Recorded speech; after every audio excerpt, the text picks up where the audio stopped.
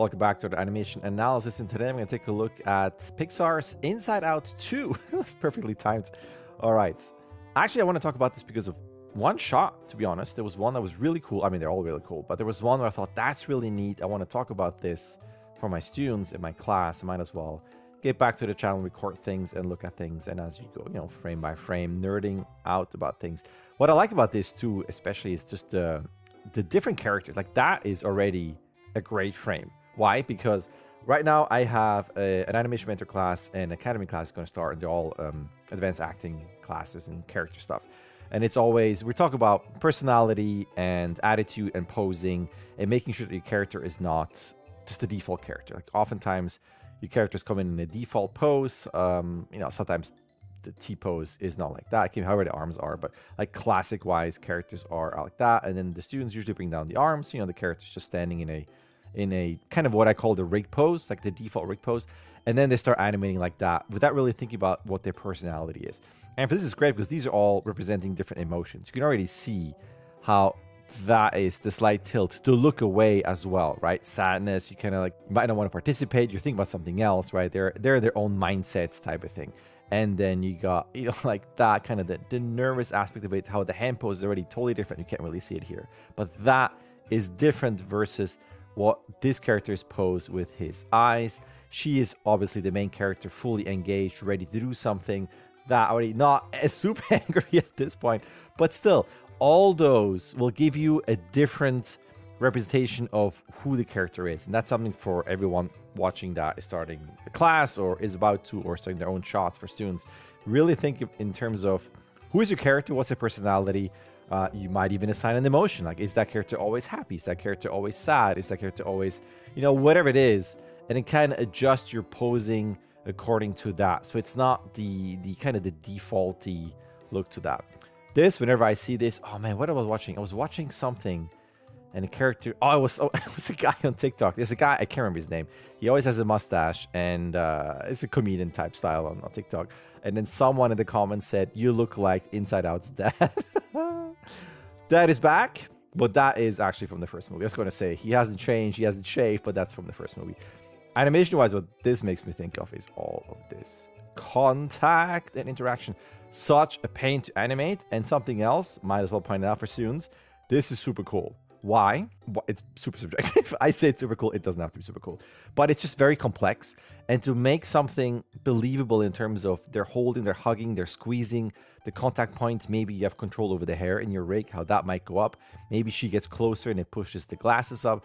Just the physical contact and the aspect of characters colliding, if you will.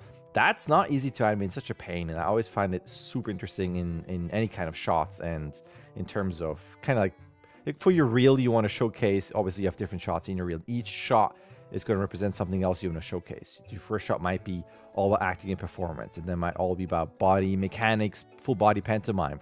And this could be all close-up facial acting. And then you have maybe like interaction and weight assignment and stuff like that. And I think something like an interaction shot is going to be much more complex and show-offy than, for instance, a shot like this. Like this, to me, serves in terms of like a story point. This is an important shot for establishing this, revealing characters, like whatever the need is in the movie or TV show, whatever. But on a demo reel, this wouldn't be as complex and interesting subjectively as this, at least to me. Like this is much more complex, and of course you can make it more complex than something like this. But anyway, now this seems to be new footage, right? He looks the same. He never shaves. I haven't seen the first one in a while, to be honest, but 13, all right, this must be new, right? Because she is older. I'm completely telling you how ignorant I am, but I do love all those hand poses. It's cute. Eyeline. I don't know why I'm forcing an eyeline, just because right now I got a note about eyelines. I gotta fix my eyeline. Where is he looking? He's looking somewhere else. He's looking at the chair. Eyelines, eyelines. Wait, how is he holding this phone? What is going on? Is this resting on a finger? I'm so distracted already. Everything changes.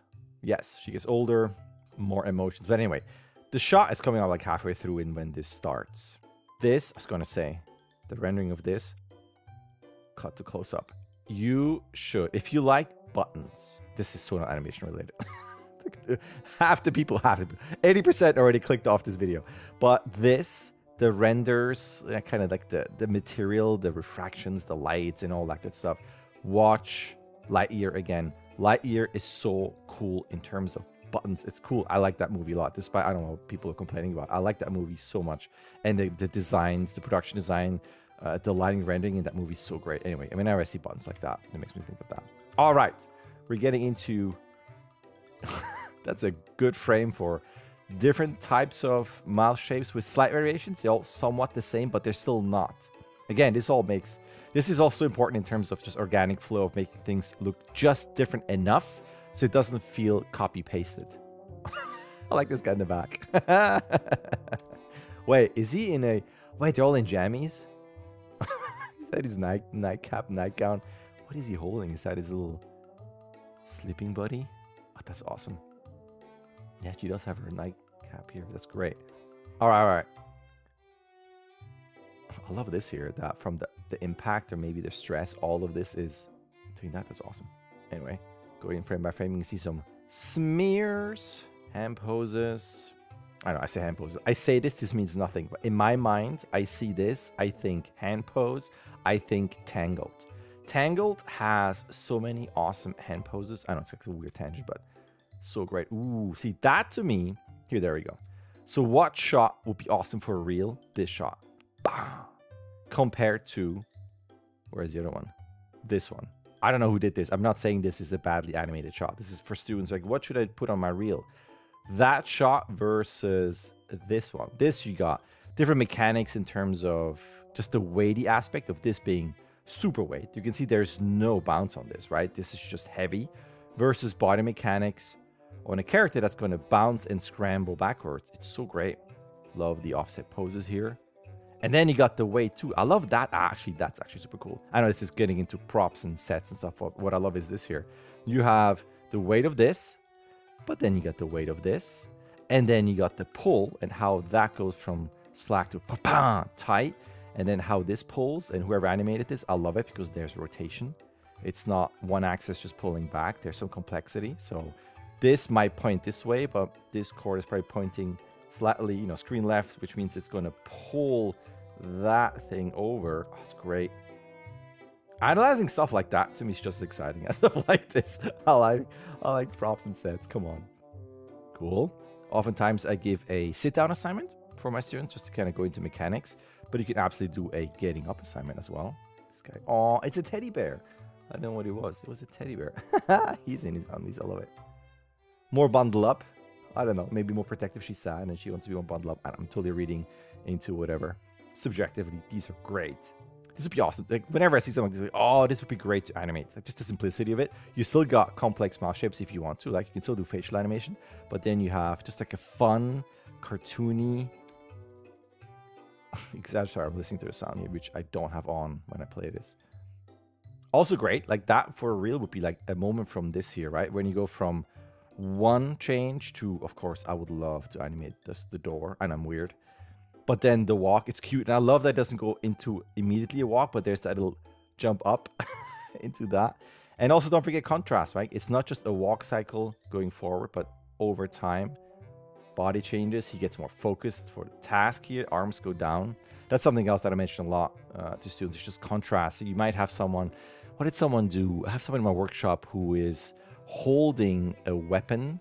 And they were I was telling them, like, he's thinking about this weapon like as his baby. And it was the character in the weapon. And it was more cycly in terms of how the weapon was bobbing up and down.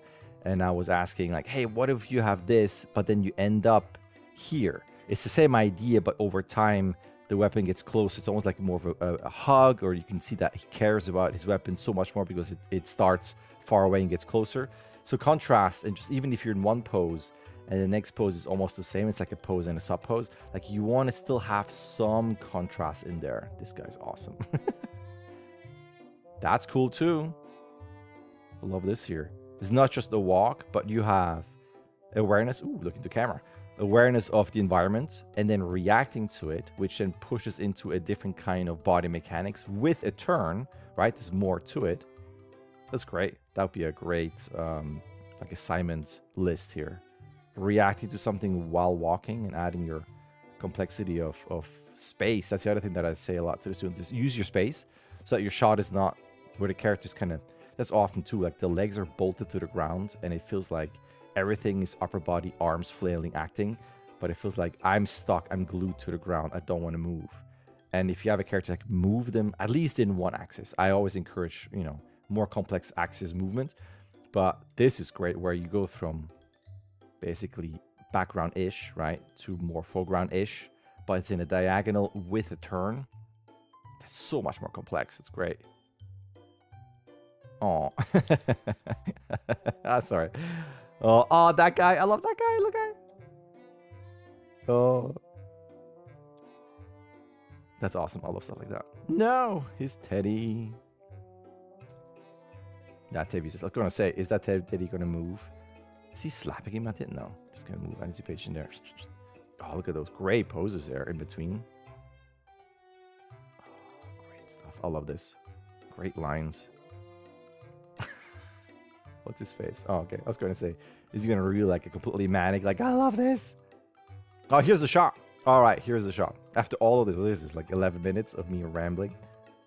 So the reason why I thought this would be really cool, for many reasons, obviously, to analyze this and talk to this to my students, is that the couple of things. Like, as a shot, this is already great. How she comes in. I love stuff entering frame. This could be, imagine your demo beginning, if he's not here.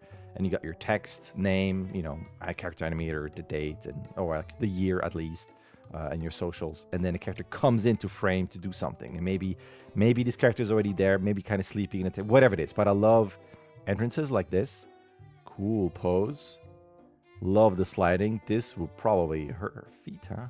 This would be kind of neat to have some debris movement in here. I would copy paste some pebbles here and have them move and slide. It'd be awesome.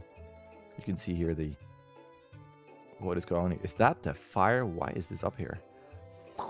Maybe it's the energy of this guy. But great mechanics in terms of you jump in, right? You got a bounce land plus slide. Because it's, again, usually in most animation clips, it's someone just walking, whatever, doing something on whatever surface that seems very neutral, right? And you don't really see that often stuff where someone is jumping in, for instance, right? But on a slidey surface, this could be ice, this could be whatever, like debris, dust on a slippery surface. This could also be swampy and sticky. Imagine she jumps in and just the feet just stick, and the jump off with feet sticking could be a really interesting way of showcasing mechanics in a way. But then you got the scramble of, because it's slippery, which is an interesting mechanics to go backwards. Nice lines here. And also pulling something. Then you got weight of pulling something heavy. Anyway, this is not what I want to talk about. What I want to talk about is that there is so much fire, right, coming out here. The first time I watched this going, oh, this is cool. She is pulling him, but he is not being pulled over to the side where he might be on the ground here, right? Mouth, eyes, arm, feet here, and she's just pulling him. The force of the fire basically creates force down this way, and that's why when she pulls, he stays pretty much upright and is being pulled like that, sliding on the ground. That was my thought the first time I watched this. And that's just the cool thing to remember for anybody watching anime, something like this. Like, imagine what is your character pulling? And then you add the extra complexity of maybe there is, I'm going to say like a jet turbine, whatever, like something pushing down here, which changes the whole aspect of pulling. So it's not, again, pull over, it topples and falls, then you just pull something heavy. It's something pulling this way while this is pushing down on the ground. I'm sure that I'm like 300% reading into this, but it's great. I love it. Also, hold on. Love this here. This guy's no idea. He's completely unfazed, by the way. So he's oblivious or he's just super happy. But if you have something that's like that and it's not that kind of character, for spatial awareness, I would always consider you have this happening. It's heat. It's not just the sound and maybe shock wave of an explosion of whatever you have, right? Whatever is in your scene. But that is an event that you're going to feel and hear.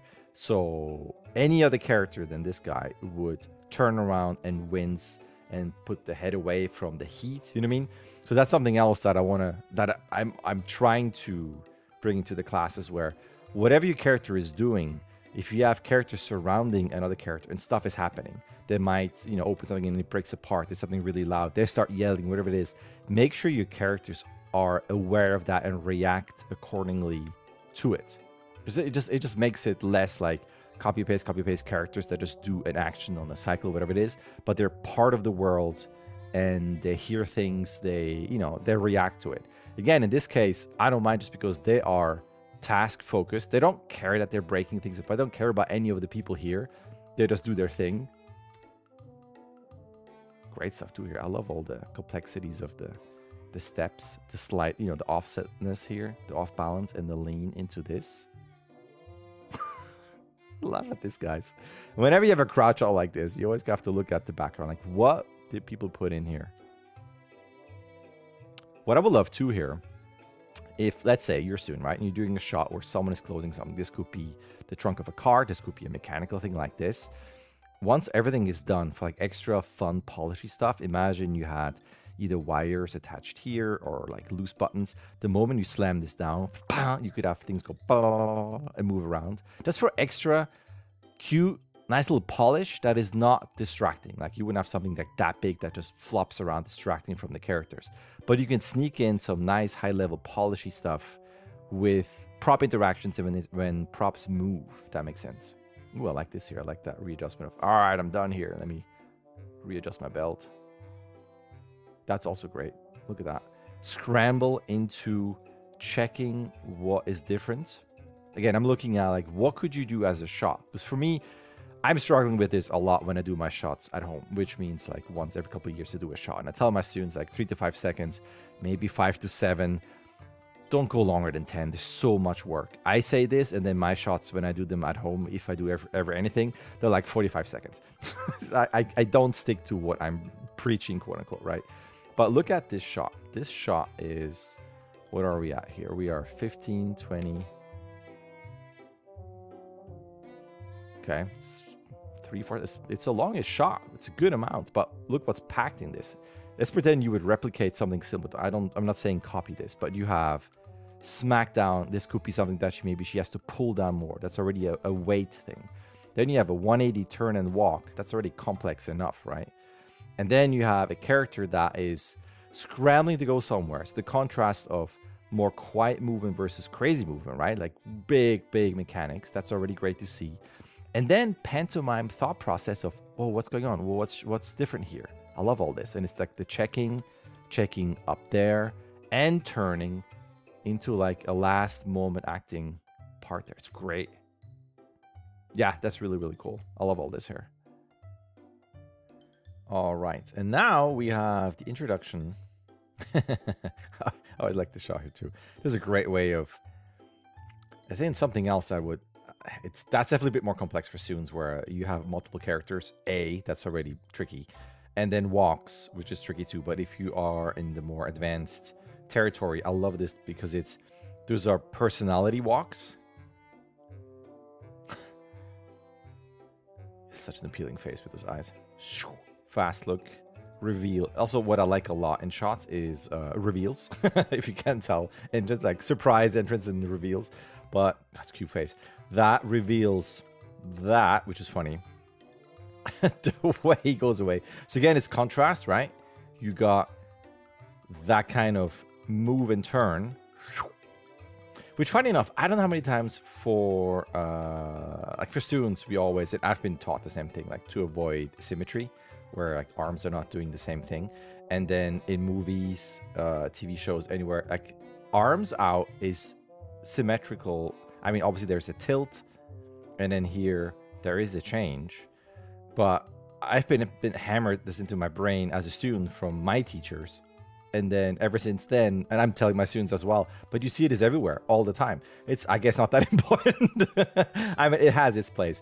Also, the thing is, if you had every character like in totally, you know, like there are only so many poses you can do with 4 characters. And I think this is a good contrast of, again, this is just enough asymmetry. And this also, his blocky nature, you know what I mean, gives you this, which to me is more in character, versus this guy who's all bendy and stuff. That's also more in character. So this definitely has like twinning of arms has its exceptions for sure. I love that though. It's a good pose there into that move over. I like this. I like, again, the contrast of big steps, small-ish steps, right? And then her fast steps. It's great. And then, of course, you go into the contrast of, and again, reveal into that face. It's so great. Tricky too, though. That's something that I had to deal with on the show I was working on way beyond, is covering faces. Like this, you just see the face. A bit tricky. It's almost like you want to move that character a bit to the left so that you see, either you see less or see more. It's almost a bit weird to just have that black thing here. I'm backseat critiquing. Sorry. You know what? Last time, where was that? I don't remember what trailer it was. I rarely give notes on trailers because it's like, these are all professionals doing it. They all have their reasons. I'm not going to assume that I'm better than any of them. But then last time I did like per trailer, I critiqued maybe 1 or 2 shots, maybe. And then it was Cody's shot. Cody's an animator at Pixar. He used to be my student. And I say student, quote unquote. He was already so good. Like, he doesn't really, there's nothing he learned from me. He was already so good. And now that I'm critiquing this, I'm sure this is a shot. I'm going to call it. But I love, again, the reveal and then the reveal of this. I love that from that head to that head is great. And then again, the timing is different, right? Fast, fast, fast, fast to slower. Reveal. New character. What this guy is anxiety, right? Oh, that's a crazy shot too. Look at this here. Oh, that's great. That's bonkers. Oh, just enough of the eye here. Let's talk about covering things. But having the timing, it all has to be different, right? They're all reacting to the same thing at the same time, but you still have to have different amount of, you know, just I mean a frame or two differences. I love this here. Look at that. Grabbing the head, pulling back, this character going in between, in front of it, landing in a very clean graphic pose. This is a fantastic shot. Holy moly, love this. How long is this shot? And let's see. And woof. That's not long. See, you don't need a 10-second shot. Do this. I say do this. This is so complicated. It's great though. Great posing. Such a great example of posing, reaction, mechanics, back to posing. There's so much crammed into what is like a 2-second shot. It's great. The character comes with its own luggage or baggage. Anxiety comes with its baggage. Sorry, I can't help myself. I like that stuff. I love this here. This is too what I saw first time. I love this here. It's almost like, oh, I'm sorry, I didn't want to do this. I love that handshake there. Again, what I said before, you got your somewhat. I mean, it helps that the body is lined this way, but still, these are technically twinned arms.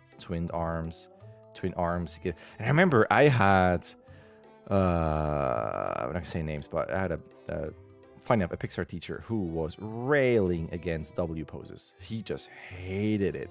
He was a great teacher though, but this always stood out when I was a student, how he was just hammering down on W poses, and then you are looking at a Pixar trailer and there's a W pose. Slight offset in height though, but again, like I said, like it's not as much as it was hammered in for us way back. Oh, that's a great walk and great gestures here. W poses, twin poses, and the end. Wait, it's the end. All right, we still have to have the reveal of all the other ones, the new ones. There was a new one I thought I saw in a tweet, and it was, where is it? Only if this new emotion is somewhat French, and like with like a big nose or something, come on. Either you're gonna lean on this or not. That's also, I can already imagine all the controllers on this and the pain of animating this. It's so fun though. Again, also great walk. Definitely looking forward to it. I like the first one a lot. Score is great. I hope we got the same Giacchino as the composer. But yeah, lots of cool stuff. Already a lot to unpack in a teaser only. We'll see what the trailer will reveal. I will probably, to be honest, not look at the trailer. For a lot of movies, I don't look at the trailers. But it's just spoilers. I don't want to know anything. I just want to go in blind. So you may or may not get a, I don't know why I circled this, but a full trailer analysis. Probably not, because I don't want to know. But we'll see. Also, prop animation and contrast. Look at this. They all fall down, roll over, but then you got this guy is the only one that kind of magically goes back here. If you think of the physics. Whoop! That's a magical turn back. But it gives you contrast, but also gives the character room to go forward. I know, it's great. Great stuff. I love it. All right, well, that's that. What is this? 26 minutes, something like that. 25 minutes of me rambling. But anyway, if there's one thing you take away from this, dear students, where is it? There you go. Is that shot. Think of the mechanics, the physics of you're pulling something while there's force applied here. I just like that. And also, kind of reinforces the thing of he is so mad. There's so much energy and fire that he can't even be pulled out of that pose in a way. You mean like he's just solid, like, I am so mad. No matter what you do, I am stuck in that pose. It's great. All right, well, I'll leave it at that. Thanks for watching. Feel free to subscribe if you don't want to miss any of these. I feel such a tool saying all this. Like your typical like and subscribe YouTube algorithm stuff that you say or do not say. I don't know. Feel free to do whatever you want to do. I'm going to keep uploading new material this year for this channel. And hopefully I'll see you in my next upload.